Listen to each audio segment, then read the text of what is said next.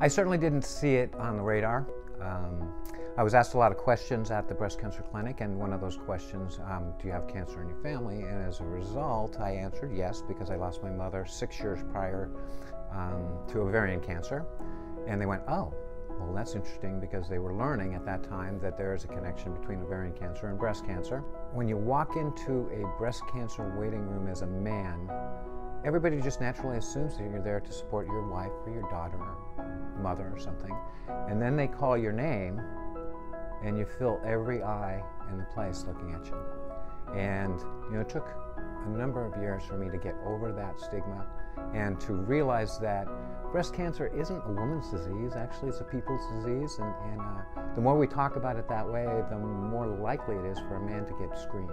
So for the last 10 years, I've tried to change that dialogue, and I've tried to bring the conversation about people with breast cancer, and that way maybe we can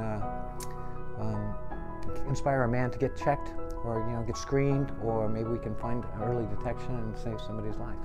Real Men Wear Pink was invented by the American Cancer Society, and each of them making strides, or most of them throughout the country, have invited men to get involved with the Real Men Wear Pink.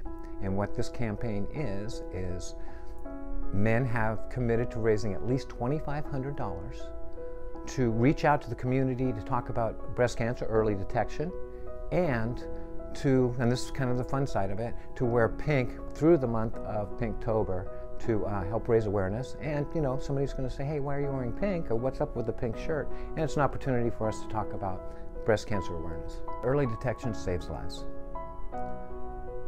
Any chance the cancer has to metastasize or spread through the body, the chances of recovery diminish. And so if we can get people talking about breast cancer and aware that it can affect anybody, and so they can get screened early on, early detection will save lives.